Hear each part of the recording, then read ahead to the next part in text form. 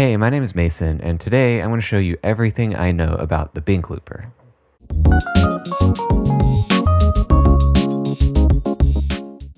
Before we get started, you'll need to be vaguely familiar with Ableton to get anything out of this video. If you're just starting out in Ableton, save this video for later and get a little bit more comfortable in the software. I promise it's worth the wait. Okay, so the BINKlooper is a Max MSP device created by looping wizard Binkbeats and a couple of his friends. Binkbeats uses this device to control clip recording by automating dummy clips, or presetting clips that don't have any MIDI or audio information, just controls for the BINKlooper device. Feel free to download the device if you haven't already.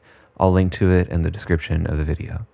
There's a device to use for MIDI tracks and another device to use in audio tracks, but the interface essentially looks the same, and the automation process works the same way in both kinds of tracks. I'm going to start off explaining this process in a MIDI track, since I mostly use MIDI instruments and data. Let's go ahead and drag and drop the BINKlooper MIDI device into a MIDI track. You'll see the interface in the effects chain below. I almost never interact with this display when I make music and perform because I set everything up through automation and clips. So don't worry too much about this interface. But in this display, you can set the scene you want recorded clips to land in. You have 3 options for record arming, a launch button, buttons to stop a recorded clip or delete a previous clip, quantization options, and places to set the loop length and delay functions. I'll explain all of that in a bit. We need to do a little bit of routing before we get started. It's super important to know that this track containing the BINKlooper device will only contain the BINKlooper device. That's because this track will only contain the MIDI data that will be fed into your MIDI instrument. Things like pitch, rhythm, pedal sustain, expression, modulation. But the actual MIDI instrument and any audio effects, MIDI effects, or signal processing will happen in another track. So each MIDI instrument in your arrangement will be made up of 2 MIDI tracks. A track with the BINKlooper, which records MIDI data, and another track that receives that data and runs it through MIDI instruments and signal processing. It's possible to put the BINKlooper and instrument sounds and effects all on the same track, but to put it simply, you'll basically be confined to one specific setting for any instruments or signal processing in the same track as the BINKlooper. Seems a little complicated, but I'll show you why I use 2 tracks in a little bit. So we need to send the MIDI from the first track to the second track and receive the MIDI data in the second track from the first track. Then turn the monitor on and select a MIDI input device if you want to use one specific device for this instrument. And finally, add any MIDI instrument to your second track. I'll choose a marimba I like. Now let's dig into the process of automation inside clips. Binkbeats calls these seemingly empty clips dummy clips, and I'm sure a lot of other people do too. But they're not empty, they just contain automation related to the effects and devices we're using to control the sound and performance of the instrument. Double-click in the grid in the first track to make a new clip. We're going to use this clip to record a new loop, and I like to make my recording clips red, like the record arm button. In the Envelopes tab of Clip View, you can see that we can choose to set automation for the MIDI control, the BINKlooper, and the mixer. We'll just be working on the BINKlooper. In the drop-down bar on the right, you can see a bunch of functions that we can control by assigning values at specific places in musical time. Let's make sure the device is on first.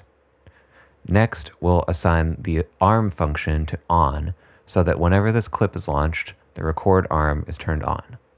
Then we'll set the launch function to value 2, which launches the recording of a new clip.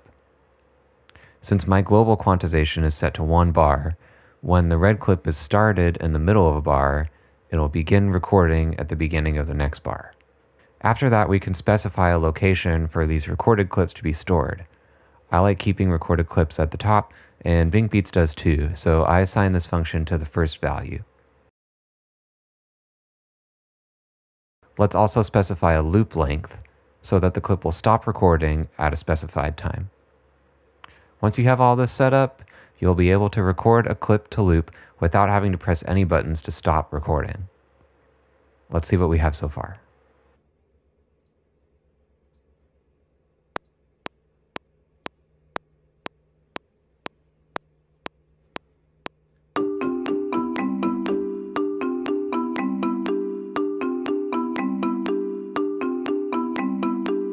There are a few other programmable functions that can be really useful.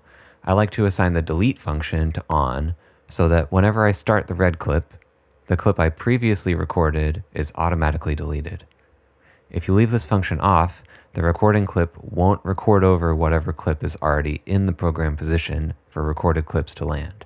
With record stop, you can record a clip without the clip immediately looping and playing back after it's recorded. This could be helpful if you have extra time in your performance to record a clip that you want to use later on without starting it immediately.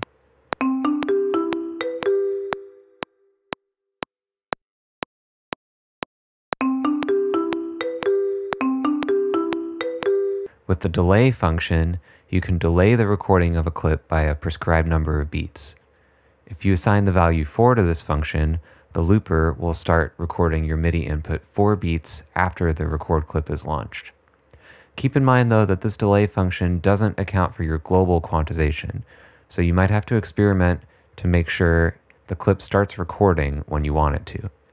For example, with global quantization set to 1 bar, setting the delay to 4 is the same as setting it to 0, because when it's set to 0, the red clip starts recording at the beginning of the bar and launches recording at the beginning of the next bar, 4 beats away from the start of the red clip.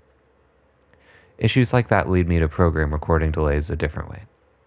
The one drawback of automating functions inside the dummy clips, as far as I can tell, is that you can't assign quantization values because you have to quantize recorded clips after you record them, unless you have global record quantization turned on. One solution I've seen on YouTube is to MIDI map one button on your MIDI controller to the quantize button on the interface of BINKlooper, so that once you record your looping clip, you can press one button instead of using your mouse and keyboard.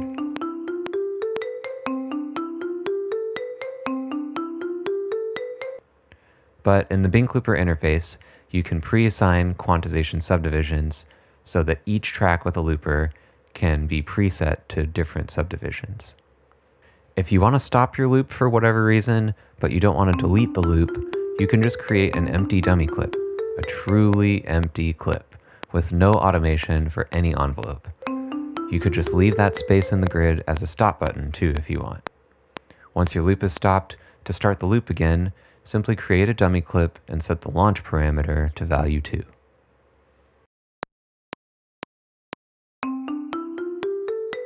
You can program all of these functions the same way in audio tracks too, if you want to record audio from a microphone, a hardware synth, or anything else that isn't MIDI. Create an empty clip by recording a measure of silence. Then you can use the Envelopes tab of Clip View to assign values to certain functions of the looper. I like to use 2 tracks for each audio instrument for the same big reason I like to use 2 MIDI tracks, so make sure you have that routing set up. Well, why do I use 2 tracks for each MIDI and audio layer of my project? Because controlling the BINKlooper is just one way to use dummy clips. You can use dummy clips to control parameters of any instrument or effect in your effects chains, and the possibilities with that amount of power are seemingly limitless. With the same clip constantly looping in the BINKlooper track, you can switch instrument sounds by selecting chains in an instrument rack. You can add and modify filters, EQ, compression, delay, reverb, or any other effects you'd normally have on a track.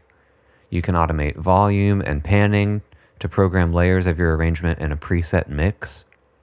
You can automate levels of your sends, and you can turn layers on and off completely. If everything was all on one track, starting a new dummy clip to control effects parameters would stop the playback of the loop.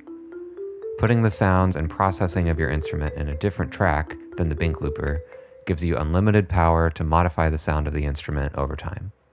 If you want to check out how I use BINKlooper and control my arrangement through dummy clips, I'll be making videos documenting my process for most of the looping songs I release over time.